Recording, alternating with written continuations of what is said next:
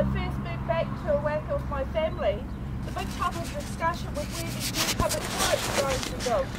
And apparently this discussion has been going on for quite some time. Mixed messages are being sent to council and not a lot of progress had actually been made.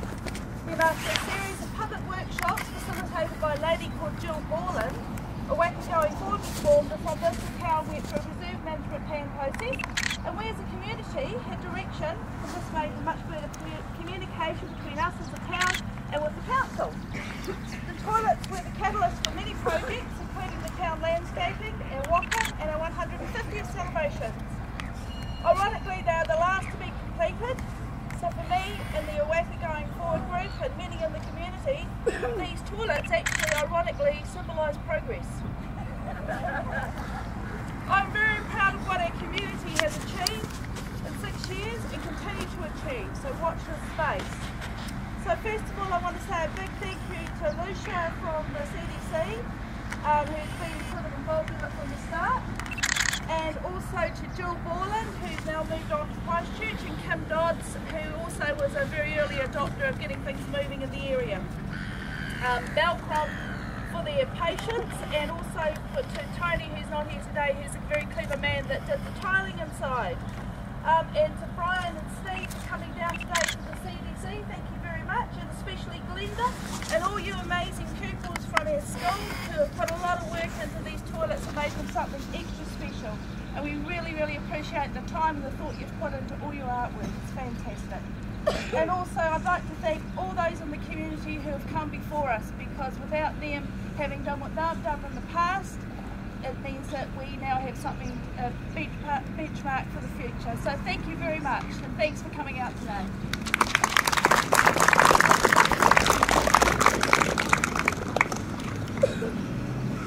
Now I just represent the school and the students this afternoon, and I'd like very much to thank the Springfield District Council for making it possible for us to have input into the interior of the toilets. Most toilets you see just have plain old white tiles, are very boring, so it was great having their input and being able to do that. The students have had a great chance to display their artistic talents. They've done a lot of research into what they would put on their tiles, and a lot of them have used their own heritage in the catlins to display on their tiles. You see a lot of pioneer farming, you'll see the early railway, you'll see some of the early historic buildings from around the catlins which they researched about from some of the old catlin books and photos. You'll see also a lot of our wonderful wildlife here which attracts our tourists, and you'll see a lot of real icons of the catlins, the nuggets, our penguins, our sea lions. You'll see lots of waterfalls. There's really a terrific array of tiles, and the students from age 5 to 17 and 18 have done the tiles, and it's a real credit to them, and I'm sure our tourist visitors will be really wowed by what they see when they use our ablution block. I'd especially like to thank Belcom, who were very, very good at letting me go in and work within their business in Belclutha, and I worked with Sally's husband Tony Stanger, who was marvellous at having the foresight to work out where the tiles should go and how they should be placed. We had to make sure we didn't get 2 penguins together or 2 lighthouses together. It had to look right, and he was very, very patient and was marvellous. Also Janice Brockett, I did invite her, I'm not sure that she's here. Is she here? Oh, she's coming. There she is now. So I'd like to thank Janice very much. She's a local ceramicist, and she helped us with the glazes. She provided all the glazes for us, the expertise, and we really enjoyed working with her. She probably spent 2 or 3 weeks at the school with us, giving up a lot of her time. And thank you, Janice, very, very much. The kids loved working with you. So thank you. Just arrived in time. Thank you to Catlins Promotions, who set the whole thing up really several years ago, and we instigated that we needed new toilets, and to the Owaka Going Forward, who were able to take the project forward, and we were able to use funds that they had raised to do the tiling. So it wasn't really cheap, but we managed to get it done within budget. The process of making the tiles was preparing a mock-up on the right size paper to match the tiles. Then the children drew their design on the paper. That was then traced with graphite paper onto the tiles themselves, and then with Janice's help we were able to choose colours and things to make them look really great. There's a linking colour for each toilet. This toilet here has a linking colour of brown, which represents the earth, which links every tile to each other.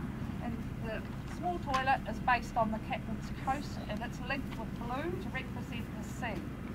And that just makes it all fit together really well. It's much easier than doing a big mural and getting every child to do a bit, because it doesn't look so good when you put it all together with all the different abilities. So this way every child has a tile they can be proud of for years and years to come. Except for when they're my age, they might still be there. They'll be able to bring their grandchildren to see them. So that's really exciting. So you can be really proud of yourselves, students, and I'm really proud of you too. So thank you very much.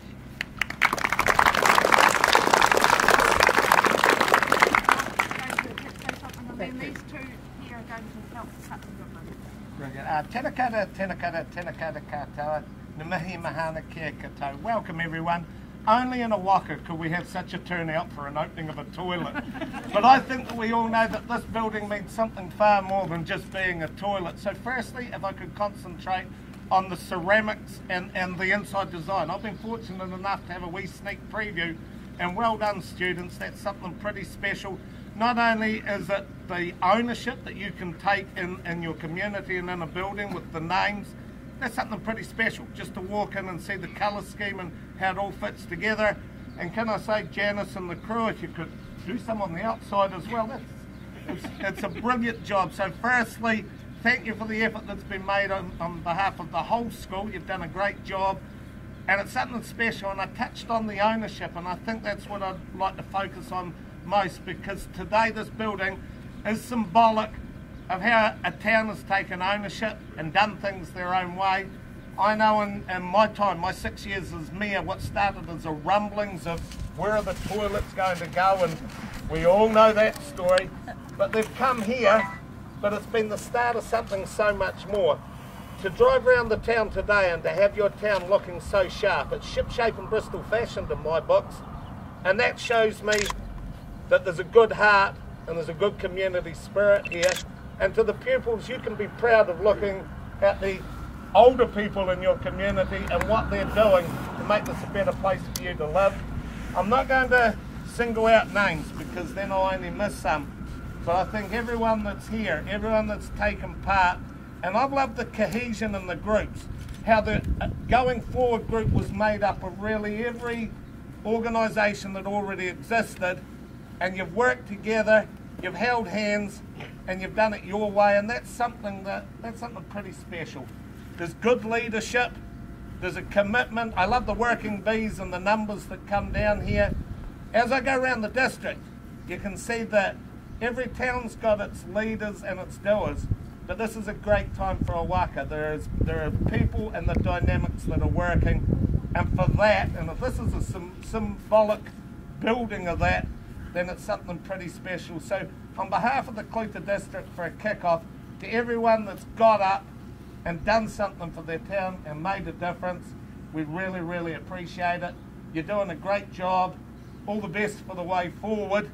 And to the pupils, it's a great day for Owaka too. You can remember that you're part of a lovely town and a lovely community. We're now going to cut the ribbon.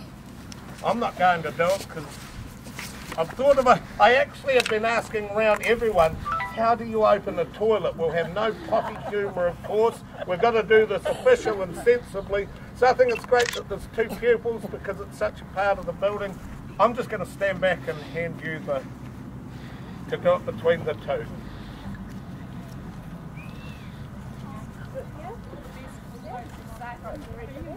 You're going to say we now officially open the toilet block.